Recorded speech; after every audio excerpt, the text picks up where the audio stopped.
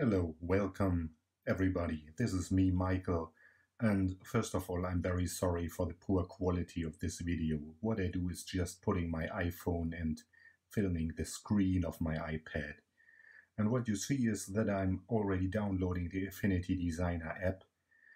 It is just a couple of days or maybe 1 or 2 weeks old in the App Store. It is around €14 and I'm very interested in this app because I recently bought the Procreate app for my iPad Pro and my Apple Pencil.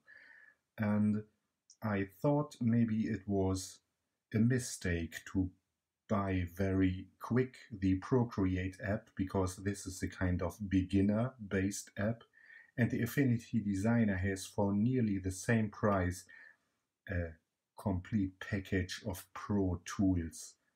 And this is why I share this video, because I found absolutely nothing available in the YouTube store, in the YouTube community. I just want to know €10 for Procreate or €14 for Affinity Designer. This is what the Procreate app looks like when you open it. You see already the pictures that I drew the last days. I did several different styles. I tried with coal. I inserted a picture and I drew over the picture. I tried some kind of art style, added a photograph and a small picture, and then I just let my inspiration flow. And here is something technical that I have done. And just to be clear, this app is perfect for you if you just want to draw something, because you have a lot of different styles of pencils, coal, airbrush, spray paint. You have for sure a rubber, and everything is organized on this layer technique. So you can draw on every layer and so separate, erase, and organize your work. You can choose for sure each color you like, different styles of choosing the color, and that's really all. So the key of this app is the many ways of different types of pencils. On the left, you have the chance to add a photo, and you have the chance to change the photo. You can smooth the photo, you can add some noise, you can make it sharper, you can change the tone of the picture itself, but nothing more. So this is very basic. And going to gallery, you are back at your top level screen. Here is a very nice photograph I used and then added a picture of a robot. And as I said, you can change the color of the picture itself. And this is pretty much everything of the Procreate app for you. In the meantime, the Affinity Designer app is still loading. I think it is a big package of data, and so we can expect for sure a Pro package.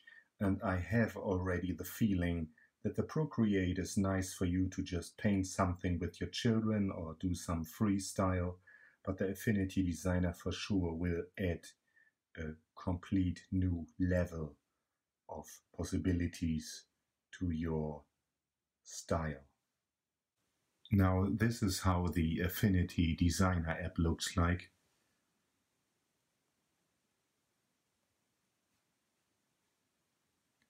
And we see a big variety of icons on the left with a lot of different options to choose. Text, effects, layer techniques. We saw on the left a lot of different functionalities. Every time the logic I change the icon on the left, there is here down below new icons popping up. So this is definitely a pro app, not very easy to use. And I suppose that you need some practice. For sure, practice makes perfect, but I think this here is nothing where you just simply can sketch an idea within 30 seconds. This app is something you have to prepare yourself, maybe read a tutorial. It seems to have the same layer technique. There is a text function, which is very interesting. The Procreate has none of such text function. Vector-based pencil styles. Definitely something I have to dive deeper into, and this is already my summary. So if you want to have something very quick, go to Procreate. Easy to use, easy to store, easy to modify. If you want to have a professional thing and maybe read a tutorial and do for sure more pro-based work, then this Affinity Designer is your type of style.